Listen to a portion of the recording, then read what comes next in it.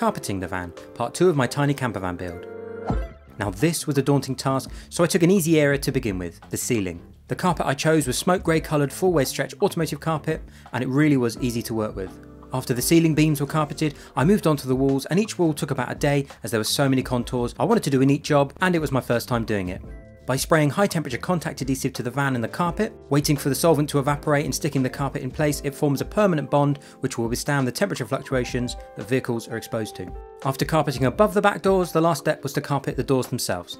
I wanted to create a really neat edge, so stuck down some rubber U-channel with a silicone adhesive first, which I could tuck the edges of the carpet into. I did the same for the side doors too. It was a lot of work, but 100% worth it for the neat finish. With some leftover carpet, I made pockets in the door cards which have proved super useful for extra storage, and that was the van carpeted. Next up, I'll be covering the floor. You can check out the full build videos on my channel, and be sure to drop a like and subscribe while you're there.